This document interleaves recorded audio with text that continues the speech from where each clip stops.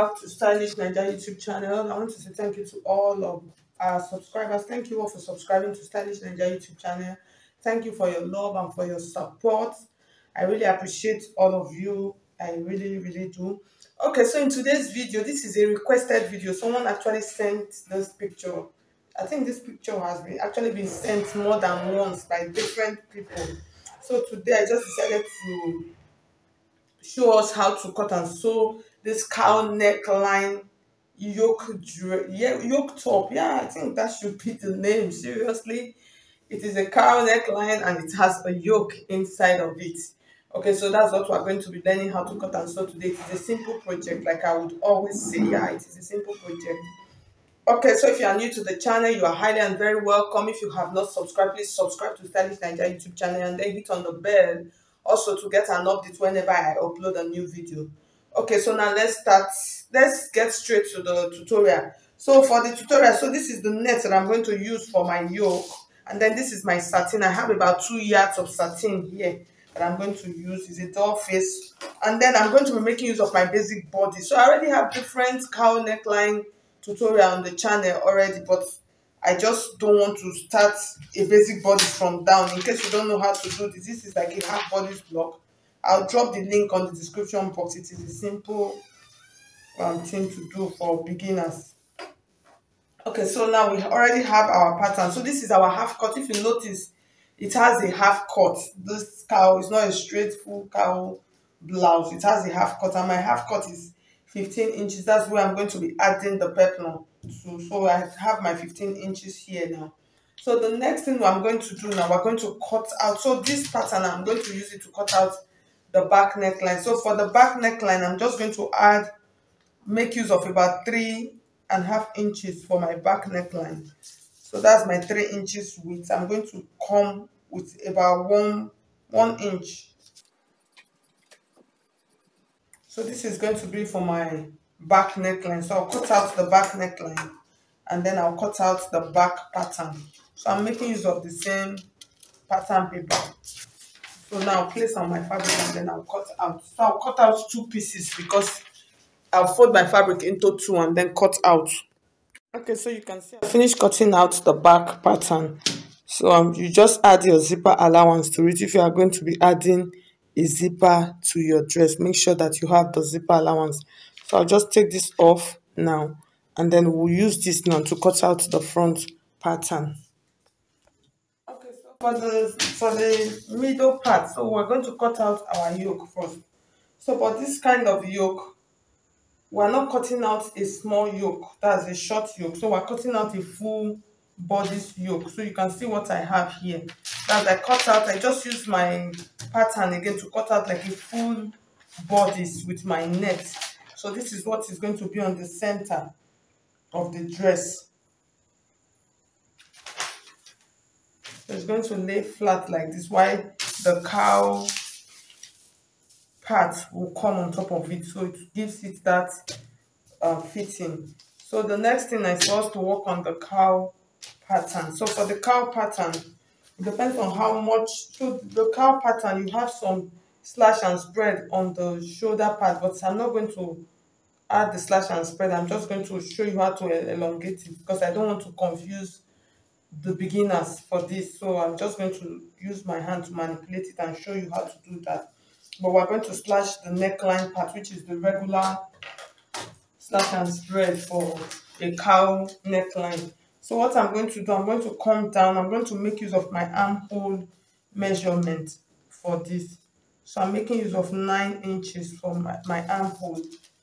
I'll just mark 9 inches from this point, and then I would mark it to this point like this, and then we will cut it open like this.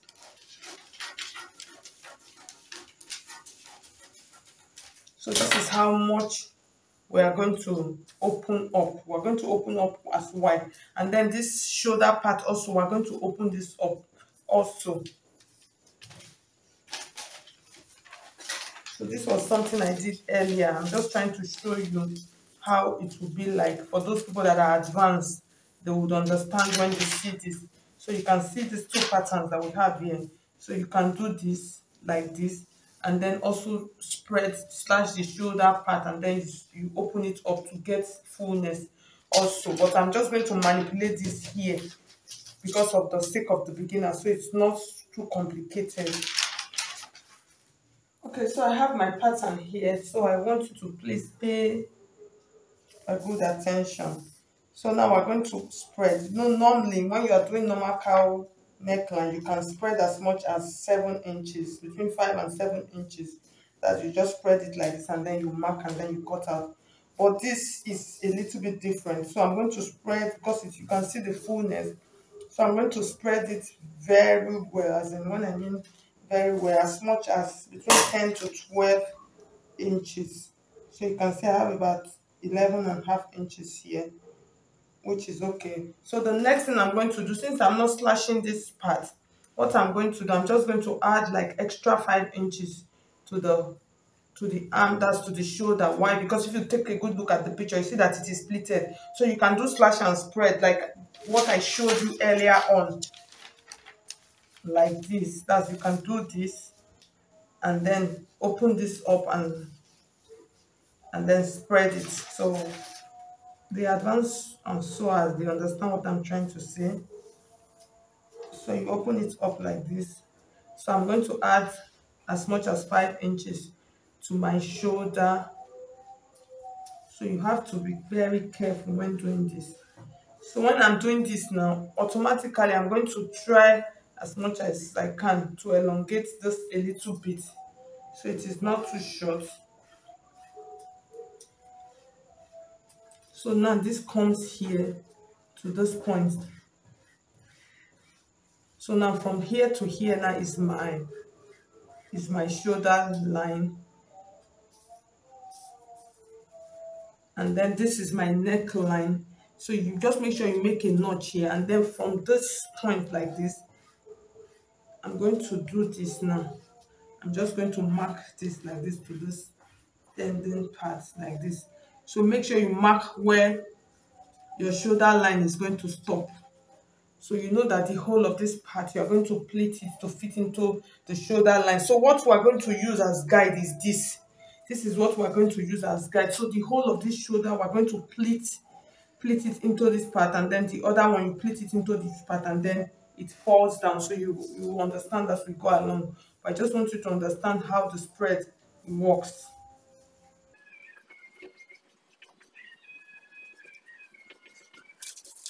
So I'm going to go ahead and cut it out now. So this is my shoulder part. This part is going to be pleated. This comes down, and then this stays like this. So you have the drop. So I'll just go ahead and cut it open right now.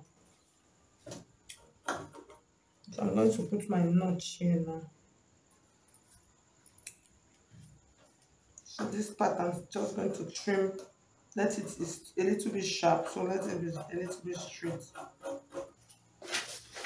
So I'm just going to spread it out. Let's see. Okay, so now I'm going to explain to you how it will look like. So you see what we have here. It's looking funny, right? So here is how it's going to look like. So this is our notch part for our shoulder. So this whole shoulder, this whole width now, we're going to plait it into the shoulder of our, this one, and then this will come down like this, and then the other one also we're going to plait it. So that is why you need the notch. So when you plait it, so you can see what we have already. So you see it is looking like the dress already, and then this drops down. So for the dropping, so you can see, depends on how much drop you want it to be. So it drops down, and then this, you make sure that this one is going to sit. So that is why I said this inner one is like the guide. You understand? You know, everything is going to drop. It's going to be on the same length with that, and then you are going to use that to trim everything to fit. So the first thing, before I continue that, what I'm going to do now, I'm going to take I'll show you how to stitch it. So I'll take this to my machine, and then I'll go and finish the neckline of my net. I'll finish the neckline. So I'm just going to use a bias binding to turn it out. And then after doing that, this one, Also, this one I'm going to use. So for this, you can cut out a facing. So what you would do, you can cut out a facing, or you line it. Just make sure you cover the whole of this area. So this part from here, this notch part now to this notch part is the neckline part. You need to finish it properly. So mine, I'm going to use hemming gum to finish my own. So you can use whatever, anyhow you know you are going to cover it. So I'll make use of my hemming gum, and then I'll iron it down to get that clean, neat finishing. So this shoulder part, you're not going to touch it. And then I'll take it back and then do the same thing to the back. Finish the back neckline, and then I'll take it to the machine and show you how to join this to this. And then we'll cut out the down part. Okay, so now we're going to start pleating. So you see my yoke, I finished up the neckline just like I explained. So you can, this is the cowl part also. I finished the neckline part also. So the only part where I did not stitch, where I did not hem, is the shoulder part. So this shoulder part now, this whole shoulder part now, I'm going to plait it to fit into this part. So you just take it from the notch point like this, and then I'm just going to plait it so that I'll have drapes. And so that's just like the essence. So you can use anyhow you just want to do it.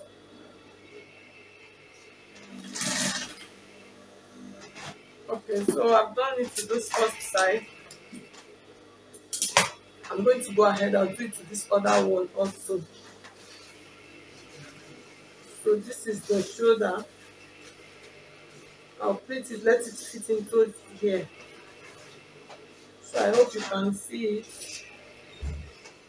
Okay, so I finished doing that. So the next thing I'm going to do now, the side, I'm going to match the side seams together. So this part, this armhole part like this, just ignore that part. Just what you are going to do, just ignore it. I'm going to match the sides. You understand? I'm going to use this as a guide now. This is the back. I'm going to stitch it like this down, and then this one also I will stitch this one down also. That's, I hope you understand what I'm trying to explain, please. I just hope you understand. So I'll just go ahead and do the same thing. I'll just stitch it around like that, and then I'll come back and show you how it will look like on the back. Okay, so I finished stitching, so I'm going to show you. So it is looking a little bit funny here, but it is okay. Why I said it's okay, because I checked it. So this is the center part, and then this is our shoulder part. So the next thing that we're going to do now, so I'm going to show you the back, so you see the shape of our bodies. That is what you are going to fix it, let it fix into the part. So for this down part, it was a little bit wide, so I had to trim it a little bit. So I want you to put that into consideration. So the next thing we're going to do now, we're going to trim out our armhole.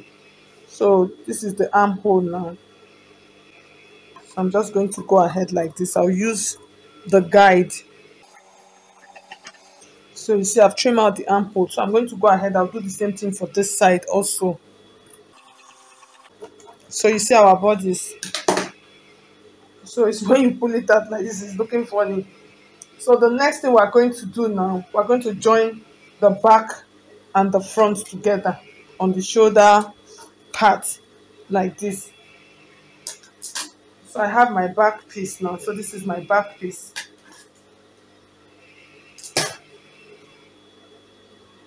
So I'm going to take these pieces now. I'm going to join them together. So everything you are doing is this black bodies that will serve as the guide. So this is the shoulder part. So any excess, just make sure. So you see it's like this now. So I'm going to join this now. From here now, I'll join it on this shoulder part. And then I'll take this one also on the shoulder part. I'll join them together like this. So after joining them, I'll use these bodies as my guide. I will join my side seam together. You understand? So I'll do it for both sides. I'll join this other side also together, and then we'll cut out the peplum. So we're almost done. Okay, so welcome back to the table. So you can see how our the cow top part, how it is looking. So you see this part now. So it depends on how deep you want it to be. So you can just do that. So for the down part now, we're going to cut the peplum that we're going to attach to this down part. So it is a kind of like a triangle kind of peplum. So what you would do, you use your regular peplum way of cutting peplum to cut this. So I'm just going to use my 36 inches. I'll add 2 inches because you see it is covered at the back because I'm adding a, a zipper to it, 36 inches. So I'll make it 38 for the waist. And then for the length, you are going to determine how long you want it to be. So I'll just fold my fabric and then I'll cut it for you to see. So I hope you can see how I folded my fabric. So it is folded into four. I have this part. This part is going to be the short part of the peplum. So my peplum, I'm using 38. So I'm just going to use the freehand method. So you can use your regular peplum formula for this also. So I'm just going to place this to get my 9 inches because you divide it into four. I'll divide my waist measurement into four. What I have, I'll place it here. I'll just check. So this part now is going to be the shorter part of the peplum. So for that short part, I'm going to go ahead. I'll use about 10 inches. So that is 10 inches. I'll add 1 inch for stitching allowance. And then from this point like this, I'll just continue. That's 11 inches now. I'll just continue marking it. So this is the center of my peplum. So I'm just trying to get the center. This is just like a guide. So I'll continue to mark the 11 inches. So once I mark it to this point, now from this point in place now, I'm going to slope it into the longer part. So for this longer part, you are the one that will determine how long you want it to be. You understand? So you choose how long you want it to be. So this is about 23 inches or 24 inches thereabout. So from this point, I'm just going to do this. So for the width, for the wideness of that V part, you are the one that will determine that. So I'm just going to go ahead and do this. So I'll create like a V so you can see what I have. So you see I have my round peplum up to the center point of my peplum round, and then from this point I just made something like a straight V down. So I hope you understand it. Okay, so you see I'm going to cut out this top part right now. So you see what we have. So you can see it is looking like what we have on the picture, right? So the next thing now, I'm going to go ahead and open this part.